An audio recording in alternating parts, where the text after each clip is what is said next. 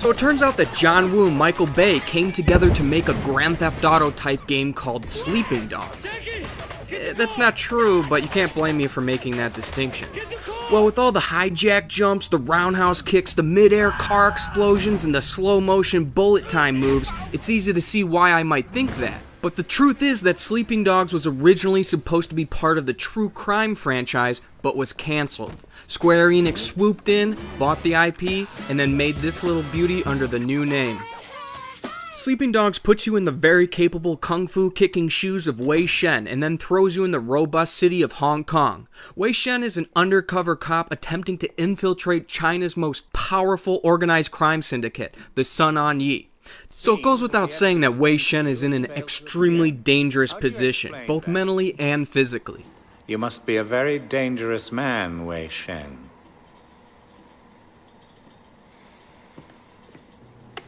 That is exactly what we want people to think. During Wei Shen's journey, he'll meet some interesting characters along the way, and he'll have some ups and downs. But Wei's endeavor is constantly a struggle of morality that blurs the line between what is right and wrong, justice or vengeance. You want the chairman? I report to him now. You want the Red Poles? I'm one of them. That's what worries me, Wei. You're one of them. Not everything is so black and white in Hong Kong. And Hong Kong itself is one of the most interesting characters of Sleeping Dogs. It's bright and lively with a lot to do while simultaneously looking fantastic. Although, in one extreme, it does have some very cheap-looking storefronts at times, but on the other extreme, the brilliant light show from the refractions of neon signs off the wet pavement while racing down the city street is mesmerizing. But Hong Kong isn't just skin deep. There's street racing, cockfights, side missions, fight clubs, wardrobes, collectibles, and much more. Man, there's a lot to do here. And this is all in between the branching story quests that will take you through some fantastic cinematics and fun scripted events, like high-speed car jumping, hostage situations, stakeouts, and crazy car chases, to name a few.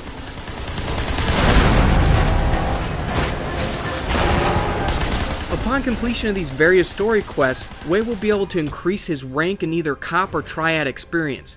These increased levels will unlock perks like cheaper prices, special disarm abilities, or even unique attacks for combat. Which is great because combat is definitely one of Sleeping Dog's strongest aspects. The melee combat is visceral and raw. In Melee, Wei fights very similar to Batman from Arkham City.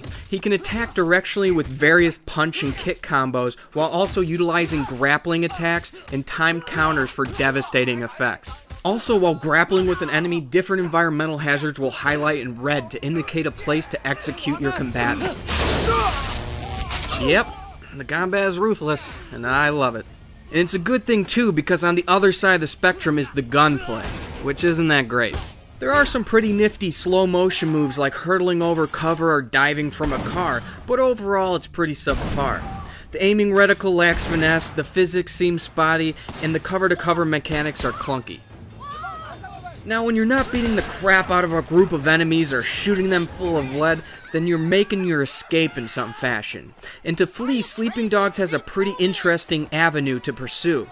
Wei can travel on foot with some parkour-esque free-running, or there's always the option to jump into one of the game's many cars to make use of the active ramming ability. Really, it's just quite interesting and entertaining to use your car as a weapon. Any game where you can listen to The Who or Queen while doing donuts around your enemy is pretty awesome in my book.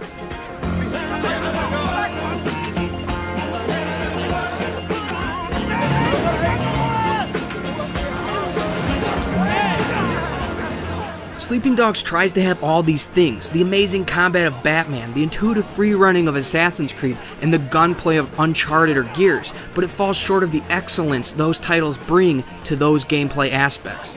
That shouldn't imply, though, that Sleeping Dogs is bad at any of them, though. It's just not best in class. This makes Sleeping Dogs feel like it's a bit of jack of all trades, master of none, which is basically true, but when you add up the sum of all its parts, Sleeping Dogs is more along the lines of feeling like a jack of all trades, master of fun.